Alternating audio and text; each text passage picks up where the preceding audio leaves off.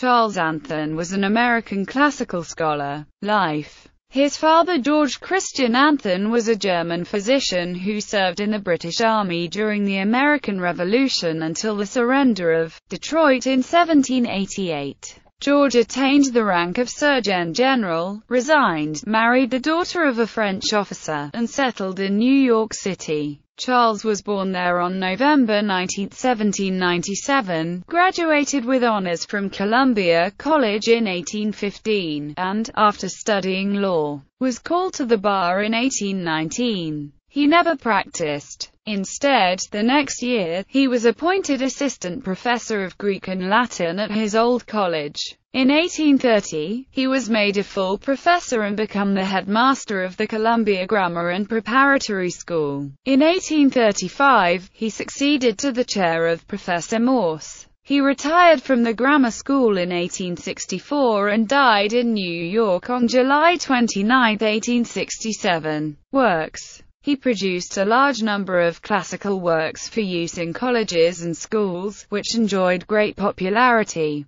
although schoolmasters themselves sometimes disliked their use by students, owing to the large amount of assistance and translations contained in the notes. He also wrote a manual of Greek literature from the earliest authentic periods to the closer Byzantine era, providing a list of all Greek writers in that period, with a summary of their life and works and a bibliography of editions then in use. The overview is still useful today, but outdated. His intention to provide a similar volume for Latin literature was never fulfilled. Dr. Anthon's work was carried on by his successor, Henry Drizler. Anthon transcript. Charles Anthon is famous in connection with the history of the Latter-day Saint movement because of his interactions with Martin Harris concerning a fragment of Joseph Smith's translation of the Book of Mormon. The fragment was later known as the Anthon transcript. According to Harris, Anthon wrote Harris a letter of authenticity declaring the fragment to contain true Egyptian characters.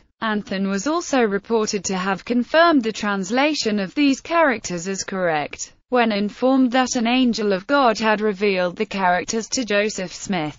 Anthon reportedly tore up the authentication, stating that there was no such thing as angels, and asked Harris to bring the plates to him for translation. Martin Harris went to Dr. Samuel L. Mitchell afterwards and received a letter of authenticity from him. Anthon, however, disagreed with Harris's version of their encounter and stated in a letter to a Mr. E.D. Howe on February 17, 1834, that the story of Anthon's authentication was false, that Anthon had identified the writings as a hoax, and that Anthon had told Harris that the writings were part of a scheme to cheat the farmer, Martin Harris, of his money. Acquaintance with Poe. Dr. Anthon was a friend and correspondent of Edgar Allan Poe, who attempted to use the acquaintance with him to gain a national reputation in literature and journalism, as well as publication in 1845 of Poe's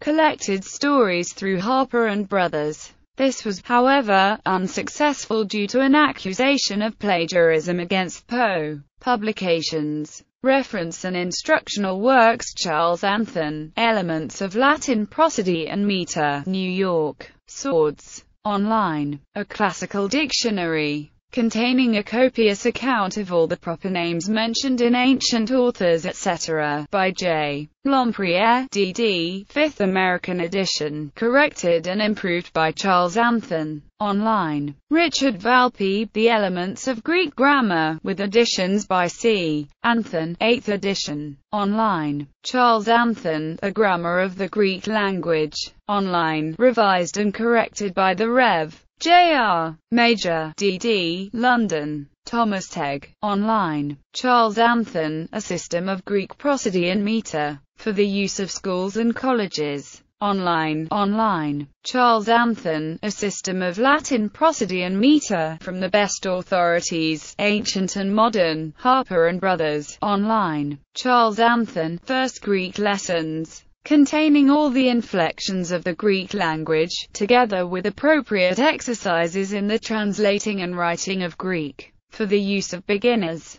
Anthon's Greek Lessons, Part 1. Online. Charles Anthon, An Introduction to Greek Prose Composition. Anthon's Greek Lessons, Part 2. Online. Charles Anthon, First Latin Lessons, containing the most important parts of the grammar of the Latin language, together with appropriate exercises in the translating and writing of Latin, for the use of beginners. Anthon's Latin Grammar, Part 1. Online. Charles Anthon, An Introduction to Latin Prose Composition. Anthon's Latin Grammar, Part 2. Online. Charles Anthon, A Classical Dictionary, containing an account of the principal proper names mentioned in ancient authors, Harper and Brothers. Online. A new abridgment of Ainsworth's Dictionary, English and Latin, for the use of grammar schools, by John Dimmock, L.D., New American Edition with corrections and improvements by Charles Anthon, Philadelphia, Butler and Williams. Online. Charles Anthon, A System of Latin Versification, in a series of progressive exercises.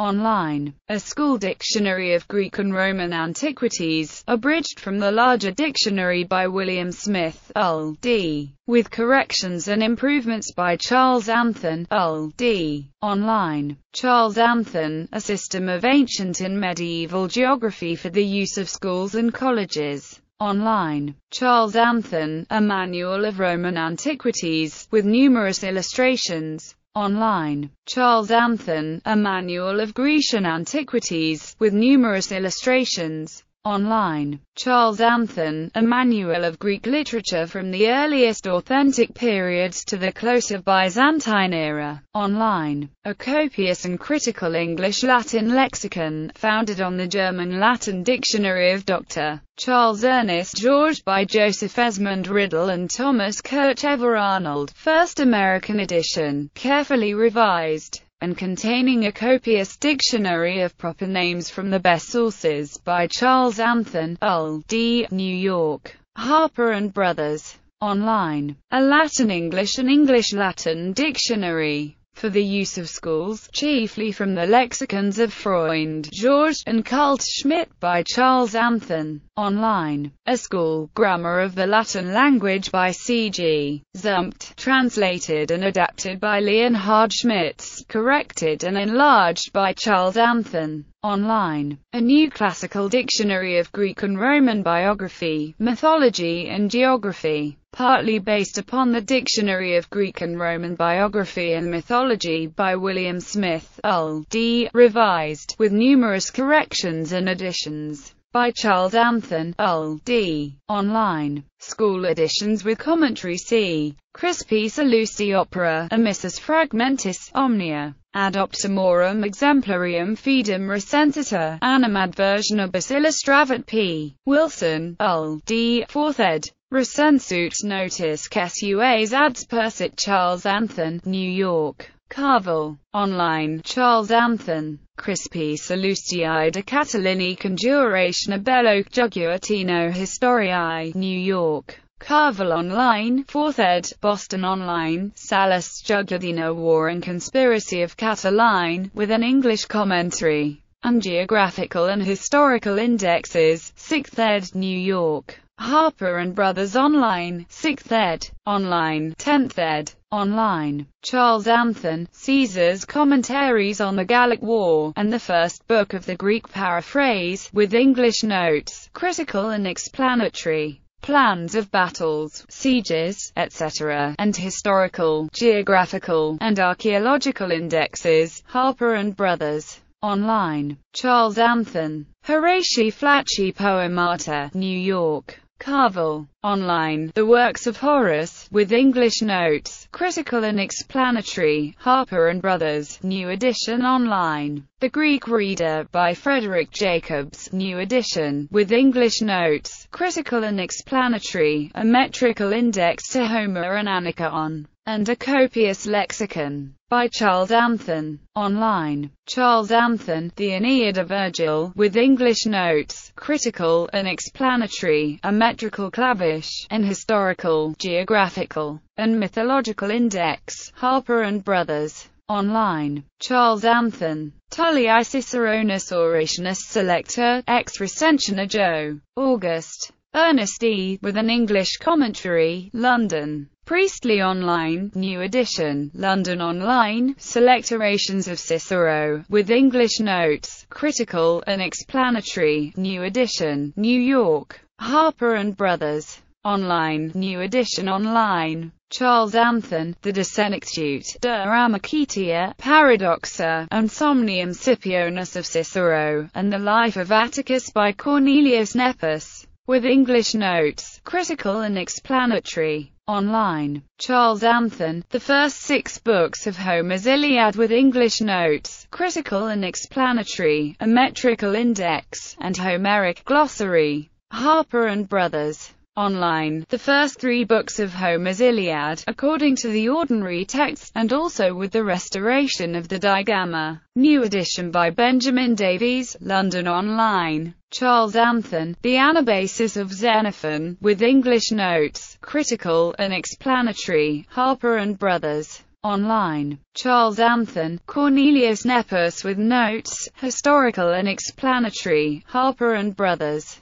Online. Charles Anthon, The Germania and Agricola, and also selections from the Annals of Tacitus, with English notes, critical and explanatory. Online. Charles Anthon, The Satires of Juvenal and Persius with English notes, critical and explanatory, from the best commentators. Harper & Brothers. Online. Hubert Ashton Holden, M.T. Ciceronis de Officiis Libritres, with marginal analysis and an English commentary, first American edition corrected and enlarged by Charles Anthon. Online. Charles Anthon, An English Commentary on the Rhesus, Medea, Hippolytus, Alcestis, Heraclidae, Suppluses, and Troads of Euripides. Online. Brothers. His brother John Anthon was a noted jurist. His brother Henry Anthon was a noted clergyman.